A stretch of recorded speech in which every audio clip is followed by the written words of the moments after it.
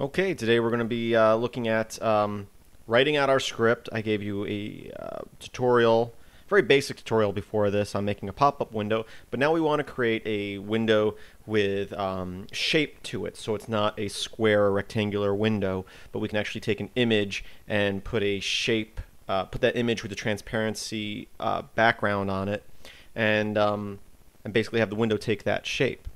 So we're going to look at the very basics of that today. I'm going to use Vim as my text editor, but as always, use text editor that you are comfortable with. And I'm going to say Vim, and we'll just call this go.py. And we're going to start off with our shebang line, because we should always start off our scripts with a shebang line.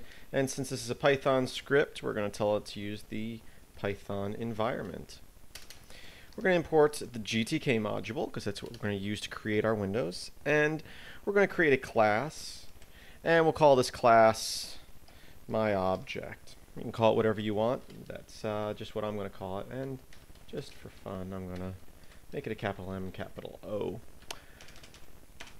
And then we're going to define the what's going to happen when this object is called. So define function init for initiate. And we're going to pass it self variable. And now inside here, we're going to start creating our window. So we'll just call it win. And we're going to say equals gtk.window with a capital W. And we're going to connect that. I'll get to that in a minute. I'm trying to think of the best order to show you stuff. So we'll create it, and then we'll just show it for now. Win.show. Next, we're going to create another object. We're going to create a pixmap object and a mask object. And we're going to create that from the GTK module. So gtk.gdk.pixmap underscore create from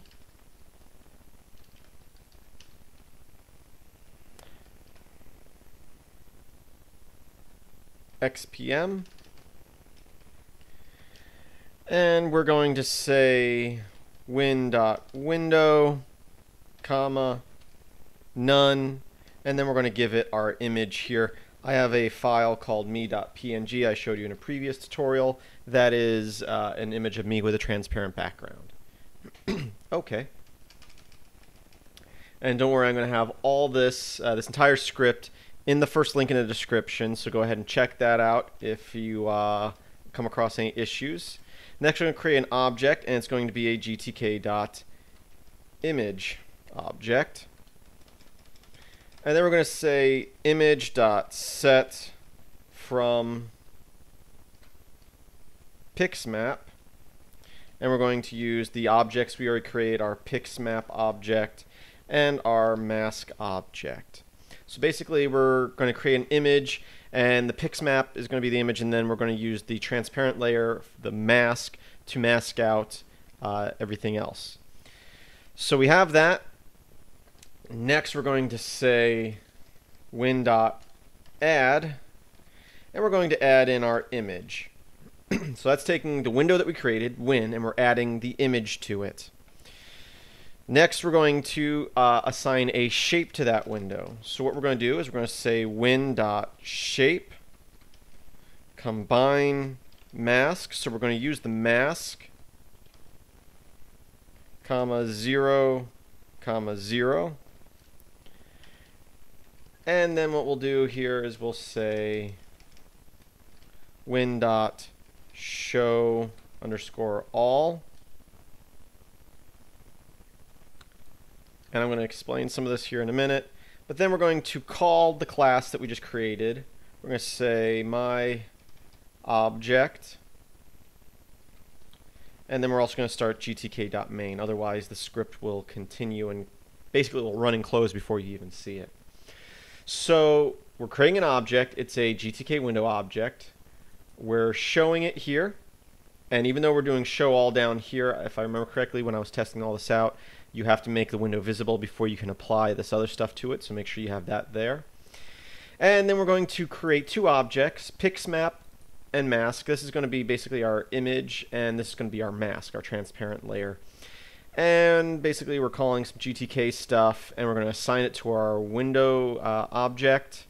I don't remember what none is here. That's just an option we're not using, basically. And then we have me.png, which is the image we're using. So we're going to use the image from that for pixmap, and then we're also going to use the transparency layer for that to create a mask. Then we're creating an image object, a GTK image, and we're going to basically use the settings from the PNG. We're going to use the image and the mask. Next, we're going to add that image to our window. So we have a window and we have the image with the transparent layer, but right now if we were to show that, basically you would see the image, but you would see the window behind it still. So we have to shape the window based on the transparent mask from our image. And then we're showing everything and basically running everything. Now we're not completely done here, as you'll see when I save this. And we're going to use change mod plus X to make it executable. And then / the name of our file. And there I am. You can see it's a transparent background. You can see the image in the background there. But I still have my window. So that's fine if that's what you want. If you want a border still around the image. But that's not really what we're going for in our little setup here. We didn't set anything to kill the script when we close the window. So even though we close the window, GTK main is still running. So we'll just hit Control-C at this point to kill that out.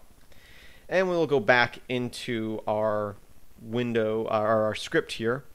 And the first thing we need to do is get rid of that border. And if you watch the previous tutorial, if you're watching this series in order, all we have to do is come here to where we created the window. And what we're going to say is we're going to say GTK, go into edit mode first, insert mode, GTK dot all capital window pop-up. That changes the window from being just an ordinary main window to being a pop-up window, which means there's no border on it. Do that, and there we are.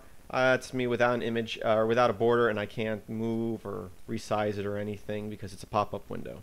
So I'll click back in the terminal and hit Control-C to kill that.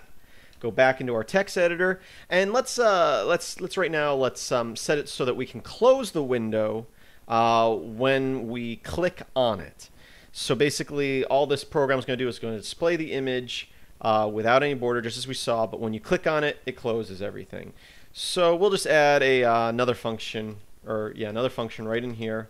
We'll say define close application. Whoops, application. If I could type today. Okay, and we're going to say self, comma widget, comma event, comma data equals none, and we're going to say GTK dot main quit.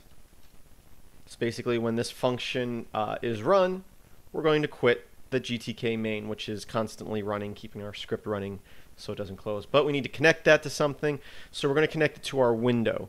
So down here, right after we create the window, we're going to say win.connect,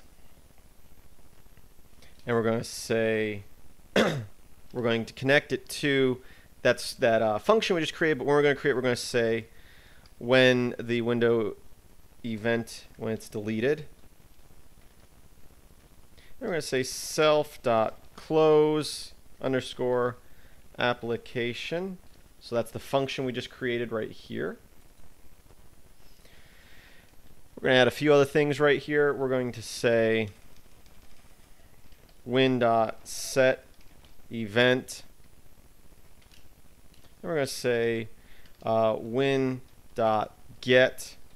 events gtk.gdk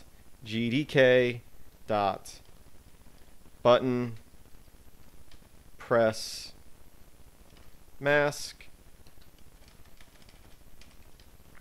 win.connect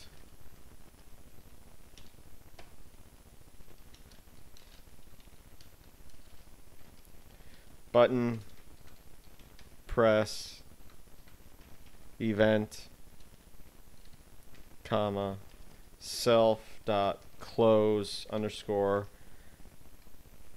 application. So what we're saying here, basically in a nutshell, is if basically if our window event, if the mask button that we created is clicked, or if we close our window in any way, we're going to run this function, and that will quit our program, our script. So we'll save that, and if I typed everything right, I got an error, so I didn't. I spelt application wrong at some point.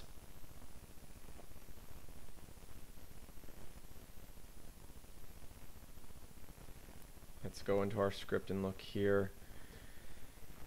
A-P-P-L-I-T. Oh, there's the issue right there. Okay.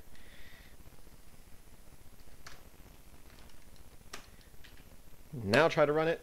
Still get an error. Set event. Oh, let's see. We'll go back in there. It's set events. That's the problem. So, once again, most of the time, when you're doing basic little scripts like this, the little errors you're going to get at first are going to be typos like that, at least in my case, because I just type stuff wrong all the time. There we go. So everything worked. I have an image of myself, no border. I got a transparent background. The window is shaped like it. When I click on it, it closes our script. Only other thing we might want to add to this at this point is, since it's always set up start at the top left corner of the screen, we can now set it to be in other places on the screen, which actually, just to keep this tutorial short, I'm going to stop there and pick up in our next tutorial. If you're watching from the playlist and you have the playlist going, hopefully it will start playing the next video here in a moment. If not, there should be an annotation up on the screen that will allow you to view all the videos in the playlist, so go ahead and click on that. Thank you for watching. Please visit filmsbychris.com. That's Chris with a K, and I hope that you have a great day.